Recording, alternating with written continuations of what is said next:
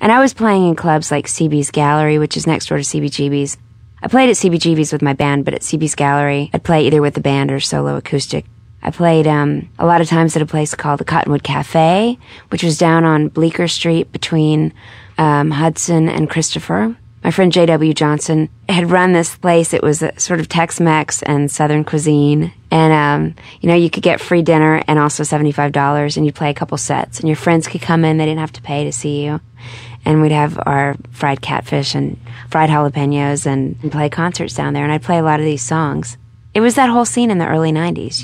There was Shanae, which was a club downtown. I didn't play there a lot, but like Jeff Buckley was playing down there.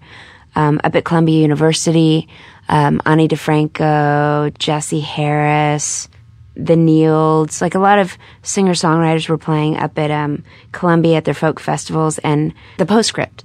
There weren't even microphones or anything. It was just, people would listen. It was a really great listening atmosphere. Of course, we played at the Bitter End and the Bottom Line we wanted to play at. And then there was the whole wetlands scene going on at the time, which was more when we'd play with bands. And bands that played there were the Spin Doctors, Hootie and the Blowfish. Joan Osborne played there a lot. Yeah. So there was a whole scene, I think, of singer-songwriters and bands around that same time. A lot of us knew each other. It wasn't folk, though, necessarily.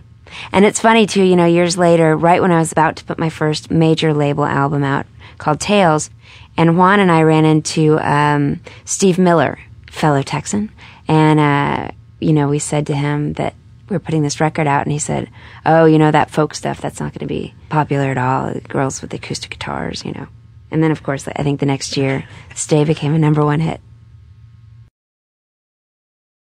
And I was playing in